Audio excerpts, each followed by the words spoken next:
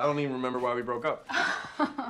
We broke up because you didn't show up on our vacation. Oh, I didn't mean to actually talk about that. Oh, no. I had 3 days planned in San Francisco. I had things for us to do and things to tell you. And you stayed in Guam. Guam? Really? Don't pretend like you don't remember. Oh, I've waited for this. Hey, if you calm down, I'll try and remember. Calm. And this feels good. Hey, you know what? I do remember. You said if you don't show up on this vacation, then that's it. Because you're a workaholic who creates work to avoid real work. Yeah, well, I'm still working on that. But to me, you see, a vacation can't be an ultimatum. How can you relax on an ultimatum vacation? The whole concept is stressful. You just had to show up. I was just looking for a gesture. It didn't have to be bold. Just something. I just wanted you to show up. Hey.